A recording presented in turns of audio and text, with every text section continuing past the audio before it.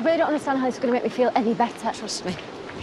It's ridiculous. I just need to speak to Joe. No, babe, you need to forget he ever existed. Well, go on, it's not going to set fire to itself.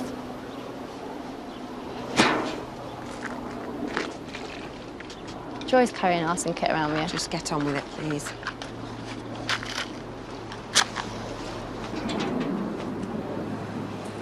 Right, do me a favour. Now get your phone out and delete that message and block his number.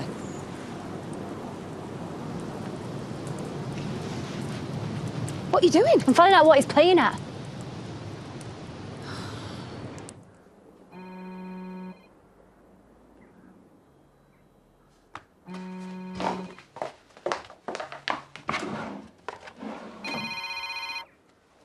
Hi, Debbie. Graham's in a meeting. He must have left his phone. Is there anything I can help you with? No, it's fine. I'll call back later. All right, cheers. Well, that didn't sound like Joe. No, it was Priya. She thought I was calling Graham. So why the hell has Graham got Joe's phone?